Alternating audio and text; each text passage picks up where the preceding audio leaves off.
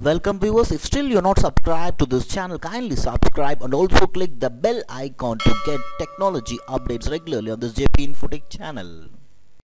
Hi, in this video we are going to see about a Python project which is entitled as Water Quality Classification using SVM and XGBoost method, which is an IEEE 2022 conference paper. So before seeing the execution of the project, let me brief about this project. This project, the authors are predicting the water quality. We all know that water is an important ingredient for all the organisms in the world, but due to the industrial growth and other kind of factors, the water is being polluted day by day. So this water pollution makes a endangering for the humans and also for all the organism that is in the globe. So to predict the water quality, in this paper the authors have classified the water quality classification WQC based on the water quality index WQI. So based on the water quality index, here the authors have proposed the prediction of the water quality. They have used in this paper, they have used the SVM and XGBoost, but we are not going to use the same algorithm. So we are going to use our proposed model as gradient boosting classifier, and the train accuracy that we have achieved is 98% and test accuracy that we have achieved is 94%. Now let us see the flow of the project. So here you can see the flow of the project is like collecting the data pre-processing, WQI water quality index calculation, and then the model is applied and tested, and then the final classification is being displayed. Here the only change is like the algorithm, we are going to change that, not SVM or XGBoost. Instead of that we will be using gradient boosting classifier. Now let me show you the dataset part. So here in the dataset you can find that parameters like station code, location, state, temperature, DO means dissolved oxygen, and pH, and conductivity, and BOD means biological oxygen demand. And here you can see nitrate and fecal coliform and total coliform, and here you can see the year.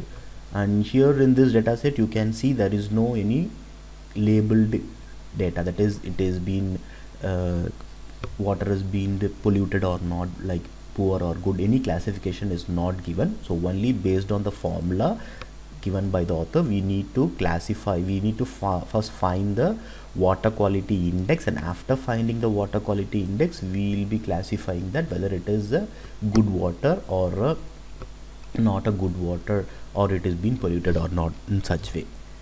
And here in the data set you can find the data set with various states of India like Daman and Diu, Goa, Maharashtra, Kerala, Pondicherry, Punjab, Meghalaya,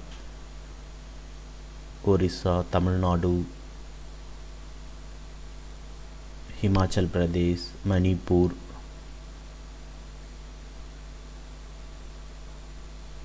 and this is the complete data set that we are going to train up the system.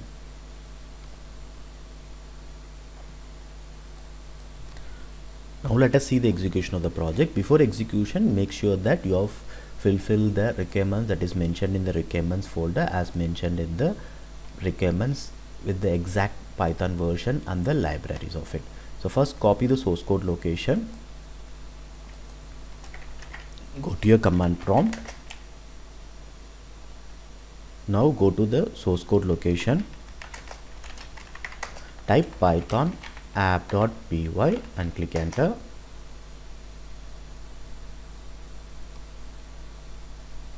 And kindly wait for a few minutes. Now you can see this URL, just copy this URL, go to any of your browser and paste the URL.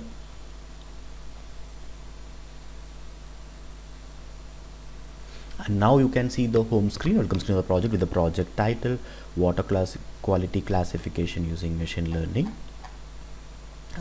Let me click the login menu and it will be navigated to the login page, and this is the login page. And kindly note that this is a static login page because we have not used any database in the project. So just enter the default username and password as admin and admin, and then click this login button. And once if the login is successful, you can see this login success message, and then click OK. Now it will be navigated to the upload part where you need to upload the dataset that is given in the project folder. Just click this browse button, and now you can go to the source code location,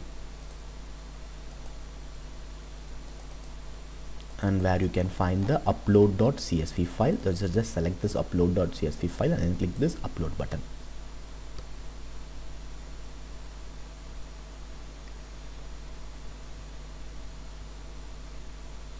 So now it will be navigated to the preview part where you can preview the dataset that we have uploaded. As I have shown you earlier, the dataset that we have seen in the Excel format, that is the ID, station code, location, state, temperature, DO, pH, conductivity, BOD, nitrogen, and fecal coliform, total coliform, year. So this is the dataset, and you can scroll down till the end of the page and you can see the complete dataset is being loaded into the preview part of it. Now just click to train or test.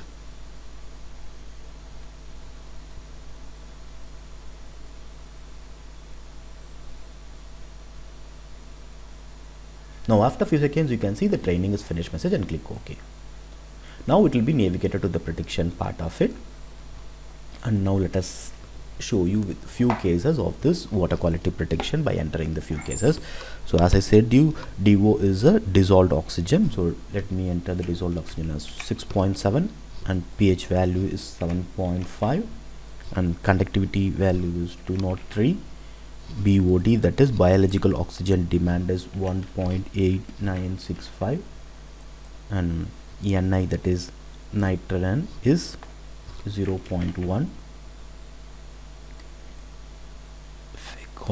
Fecal coliform is 11, and total coliform is 27. Now let us see the prediction result of this. Let me click this predict button, and now you can see the prediction result is classified as poor.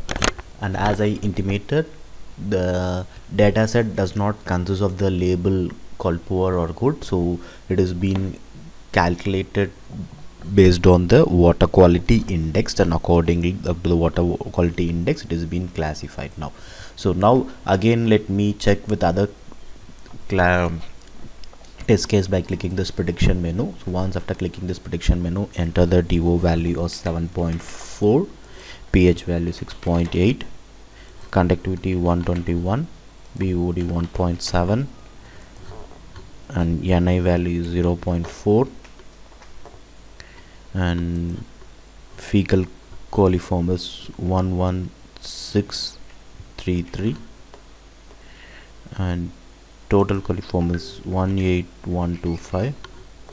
And now let us see the prediction result of us, and you can see the prediction result is classified as very poor water quality. And now let me check with other case by clicking this prediction menu, and now let me enter the DO value as 6.7, pH value as 6.9, and conductivity is 56, and BOD is 0.9, and NI value is 0.2, and fecal coliform is 82, and total coliform is 172. And now let us check the prediction result, and the prediction result has been classified as good. And finally let me show you a final case with this prediction menu. And we enter the DO as 6.1, pH as 3.1, conductivity as 738, and BOD as 5.5, and NI value is 2.73, fecal coliform as 32, and total coliform as 45. And now let us check the prediction result of it by clicking this predict button, and the final predicted value is excellent. So I have shown you a few cases with the poor, very poor, good and excellent of all the 4 classification, and you can check with other cases also from the test case or from the data set that we have trained up with. So now let me show you a final with a random value from the data set that we have trained up with. So let me take this Tamil Nadu data. Let me enter the value as 6.6 DOG and 6.5 pH value 6.5 and conductivity is 136.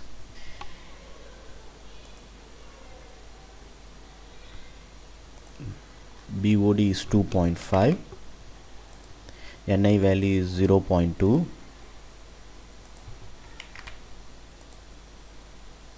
and fecal coliform is 13, and total coliform is 40, and total coliform is 45. Now let me check the prediction result of it by clicking this predict button, and now you can see the predicted water quality classification is poor.